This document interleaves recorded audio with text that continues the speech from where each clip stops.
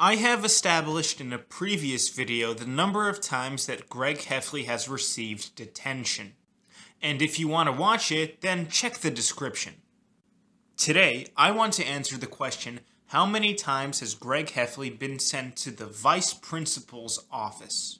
Greg has had many interactions with Vice Principal Roy, but just any casual conversation or talking to that Roy has given to him are not going to count. Greg has to be specifically summoned into his office.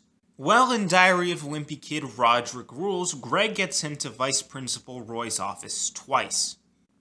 Roy called Greg into his office because of the invisible Sharag joke, but actually thought it was on another student, Sharif. And Sharag was pretty surprised by that. But Greg got sent to Roy's office for the second time in a week because Raleigh was copying exactly what Greg was doing.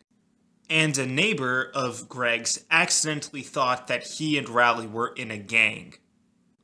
Roy summons Greg to his office for a third time in Diary of a Wimpy Kid Cabin Fever.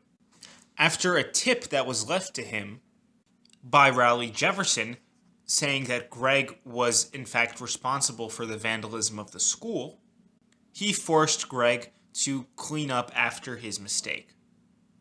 And lastly, Greg Heffley makes an appearance in Vice Principal Roy's office in Diary of a Wimpy Kid Hard Luck. This is because his teacher, Mrs. Merritt, caught him with a magic 8-ball, which she believed that he was using in order to cheat, which he actually was.